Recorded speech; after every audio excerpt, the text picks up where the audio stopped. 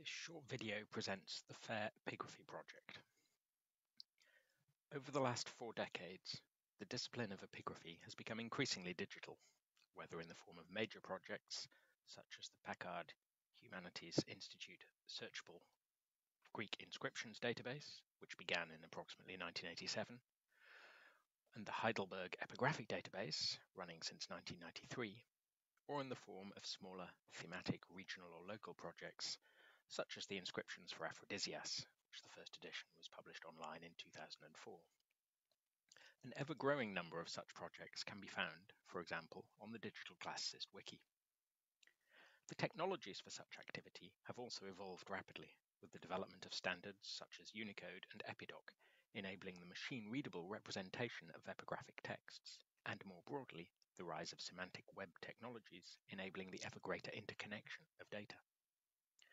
Alongside these developments, approaches to scholarship, and especially digital scholarship, are being transformed by the increasing emphasis on open scholarship, and especially open access, exemplified by the FAIR principles: findable, accessible, interoperable, and reusable. Something which is in no way restricted to the hard sciences, but equally applicable to scholarship in the humanities. The study of epigraphy has always faced a major challenge. There are hundreds of thousands of epigraphic texts from the ancient Mediterranean alone, but their effective study almost always entails the ability to compare texts or consider groups of texts systematically. The original response to this was the great corpora projects such as the Corpus Inscriptionum Latinarum and Inscriptiones Graecae, as well as the annual gazettes such as SEG and L'Année Epigraphique. Digital databases, such as PHI and Heidelberg, marked a further step forward in this direction. However, neither the human nor the material resources can realistically be assembled to compile or keep up to date all of this material in a single place. This has previously been recognized in the division of corpus projects by language, period, place, and so on. An early recognition of this in the digital sphere is illustrated by the Eagle Federation of Databases established in 2003 under the auspices of the Association Internationale d'Epigraphie Grecque et Latine, the International Greek and Epigraphy Association. This federation united a number of the major existing database projects for the epigraphy of the Roman world, dividing future work between them. This principle of federation was further developed by the Eagle Europeana project, which ran from 2014 to 2016, and which attempted to integrate data from these and other projects in a single database and portal. That work of integration was fundamentally challenging and was inevitably only partially achieved during the funded life of the project. However, the Eagle project itself encountered a further major challenge, which is that of sustainability.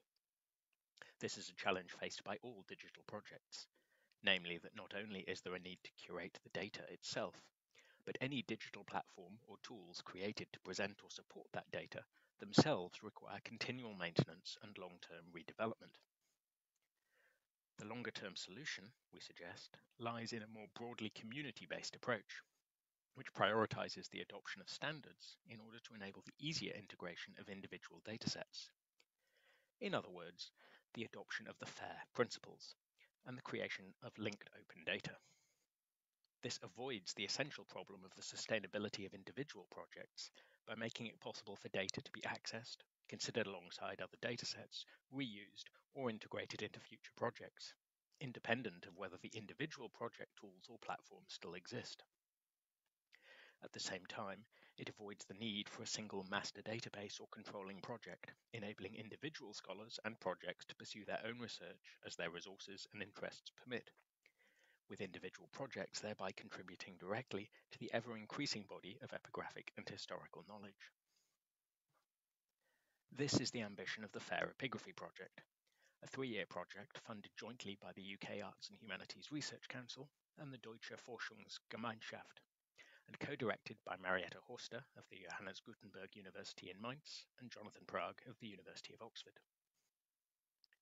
These ideas are not new, and a lot of the work has already been done. The Leiden Conventions of the 1930s were already a recognition of such a principle, and the creation of Epidoc enabled the continuation of such editorial standards into digital form for the recording of epigraphic texts. Similarly, The major corpora of the 19th century already developed basic principles of classification, and the epigraphic vocabularies developed by the Eagle project to facilitate the initial integration of metadata from partner projects were a significant step towards the transformation of such standards into a digital format. The recent efforts by a commission supported by the International Association for Greek and Latin Epigraphy to produce a list of abbreviations of editions and works of reference for alphabetic Greek epigraphy also illustrates the same problem, albeit in a non-digital form. The existing Epigraphy Info community has already been making important efforts in this direction, reconsidering the Eagle vocabularies and supporting the first attempt to construct a linked data ontology for epigraphic data.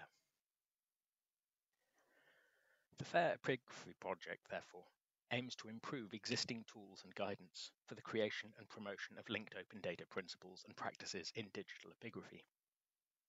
The early stages of the project are very much focused on community engagement, since any and all such tools and guidance must be based upon community needs and practices.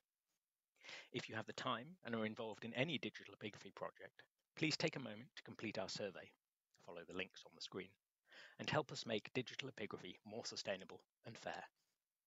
We will be issuing an anonymized report of the results next month and use the results to guide our future steps. Thank you for listening.